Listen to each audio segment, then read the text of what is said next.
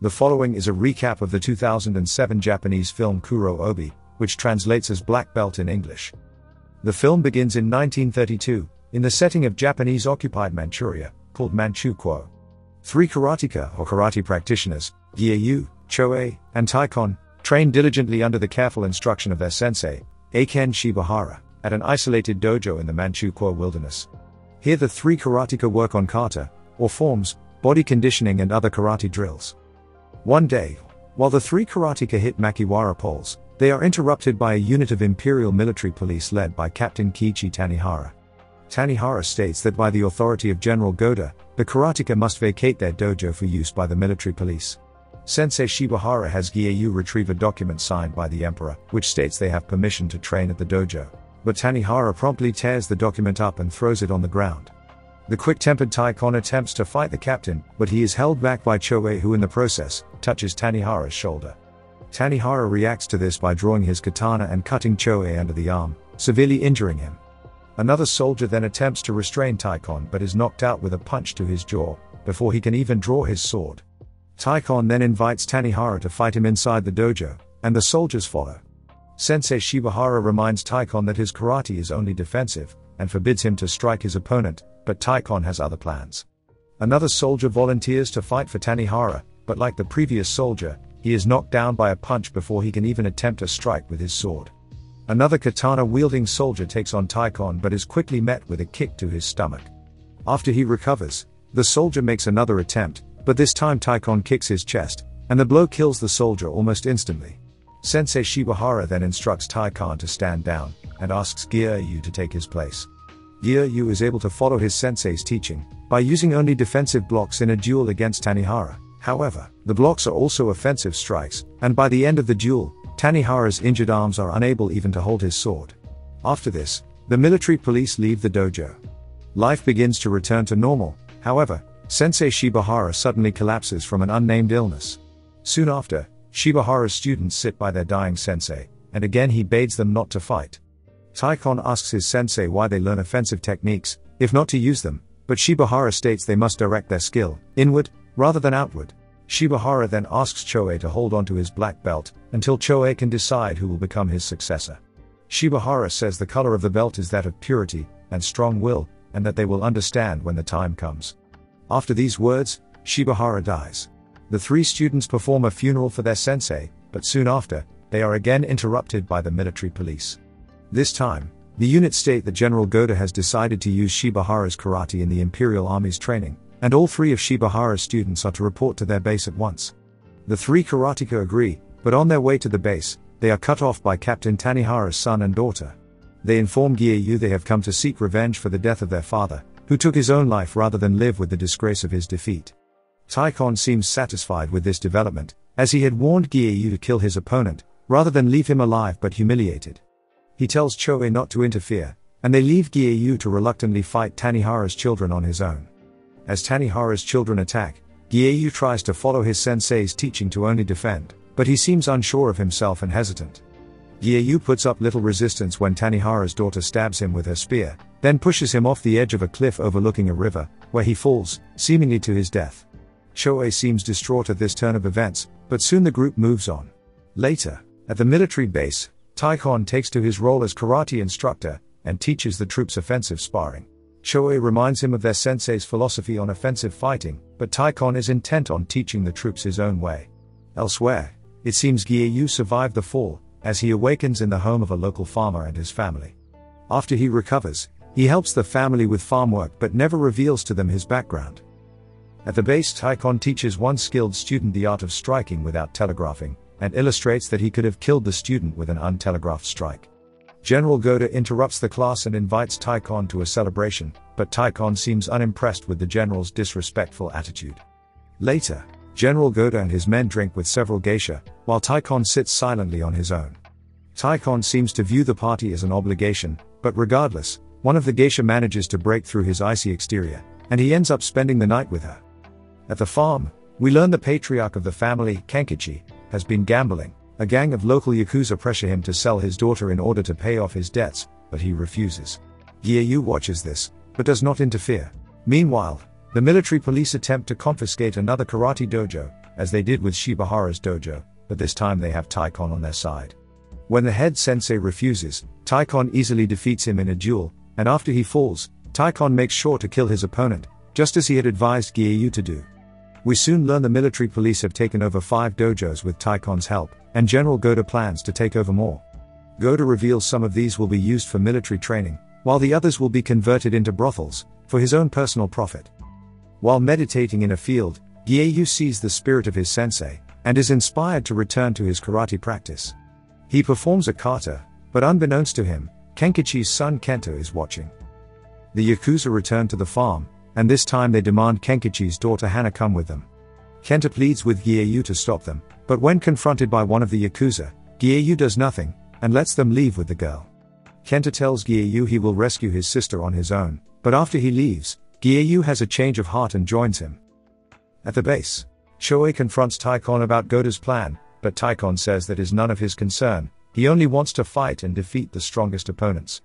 The two are then interrupted by Sensei Togo, another of Shibahara's former students, who has come to pay his respects to the late master. Togo says he has heard of Taikan's recent actions, and believes he is unworthy of Shibahara's black belt. In response, Taikan attempts to hit Togo with the same untelegraphed strike he demonstrated on his student, but Togo easily blocks it. Later, Giryu and Kento arrive at the gambling house where Hana is being held. Kento demands the Yakuza tell him where his sister is, but instead they attack Giryu. Again, Giryu only uses defensive blocks against the Yakuza's attacks, but these injure his opponents each time they attempt to hit him. In this way, he takes out a number of Yakuza until one holds a knife to Kento's neck. After this, Giryu no longer defends himself, and is severely beaten by the Yakuza. Kento manages to escape the gambling house, and calls for help from the nearby buildings. As it happens, Taikan is in a nearby brothel and hears Kento yell Giryu's name. He follows Kento to the Yakuza who have now tied up Giryu and are preparing to throw him in a nearby river. When Taikan does not identify himself, the Yakuza attack him, but he easily takes down 4 Yakuza thugs with his superior fighting skill. Realizing they are outmatched, the Yakuza flee, and Taikan unties Giryu. Taikan then reprimands Giryu for ending up in such a pitiful state, and tells him he was wrong for listening to their master's teaching of defense only. Giryu does not disagree with Taikan, and it seems even he begins to question whether or not Shibahara was right. When Kento also reprimands Giryu for not using his strength against the Yakuza, Giryu decides he must take action. Nearby, General Goda arrives at the gambling house to see the new girls who have recently been taken. He takes an interest in Hana, but before he can take her with him, he notices the house owner Daimonji has been choked unconscious by Giryu. Giryu then applies pressure to Goda's neck, rendering him unconscious as well, and shortly after Giryu escapes with Hana and the other girls who were being held there. The following day, Goda instructs his men to inform the police that Giryu has kidnapped these girls, and to capture him alive as Goda intends to execute him personally. He then leaves the gambling house to watch Taikan's latest match against the highly skilled Sensei Togo. Before the match, Taikan tells Togo the winner of this match will inherit Shibahara's black belt, and he instructs Choei to see the match through to the end.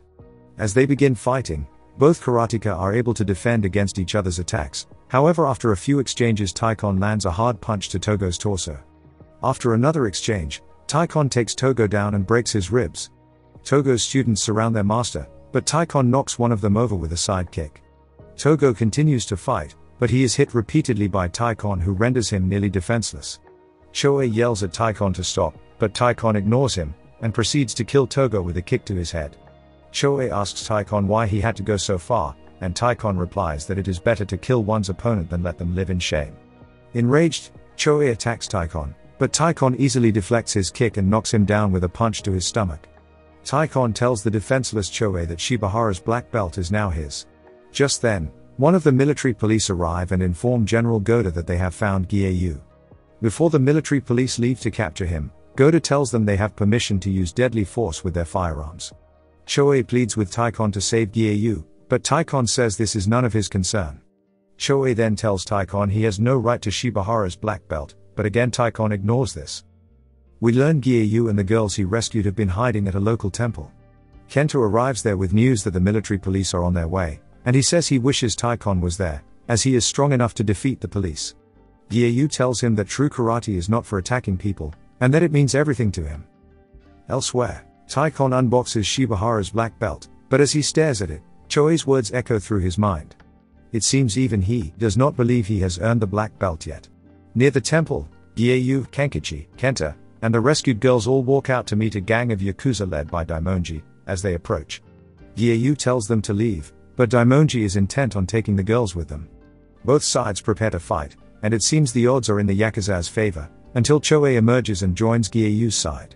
Before the Yakuza can attack, General Goda and his men arrive and threaten to open fire if Giryu does not surrender peacefully. Without fear of the guns, Giryu approaches Goda, who steps back in fear. Goda tells his men to open fire on Giryu, but before they can, Taikan emerges and holds him hostage. Taikan threatens to kill Goda with his bare hands if he does not tell his men to stand down. Goda agrees, but when Taikan releases him, he attempts to shoot Taikan, who quickly knocks him unconscious before he can. Everyone present then stands back as Taikan approaches Giryu. As he does, the image changes to black and white, the crowd vanishes and now Giryu and Taikan stand facing each other, each wearing their karate gi. Taikan gives Shibahara's black belt to Choei and tells him to bear witness to their fight. Then the two walk away and face each other in a solitary field.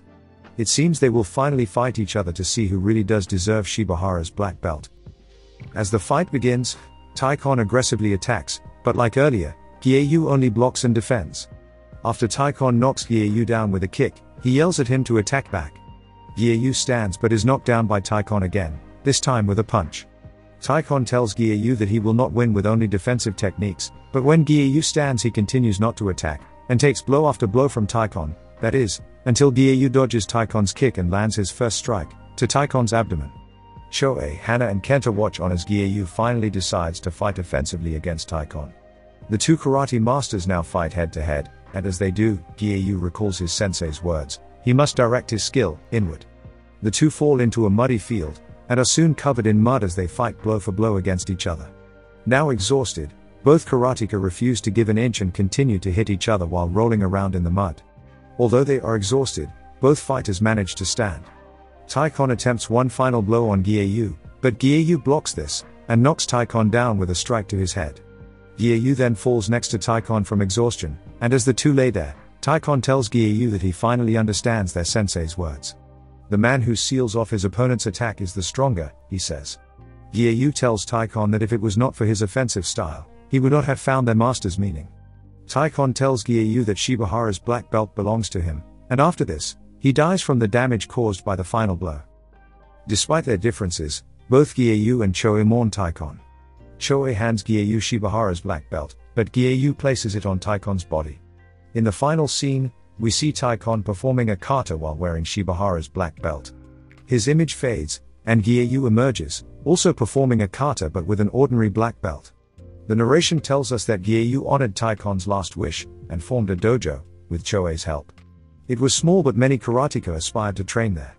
As the credits roll, Giryu performs his kata until the image fades to black. What you have been watching is a recap of the 2007 film Kuro Obi, directed by Shunichi Nagasaki. It should be noted that this film is unique due to casting real karate black belts in the main roles, rather than actors or stuntmen with a general martial arts background. Akihito Yagi, who plays Giryu, is a 9th dan in Goju-Ryu Karate. Tatsuya Naka, who plays Taikan, holds a 7th dan in Shotokan Karate, and Yukamiyo, who plays Choei, is a 1st dan in Kyokushin Karate. These actors gave the film's karate choreography a uniquely authentic feel. If you would like to see more martial arts movie recaps like this one, be sure to subscribe to this channel and hit the like button and the notification bell. Thanks for watching and see you on the next video. Os.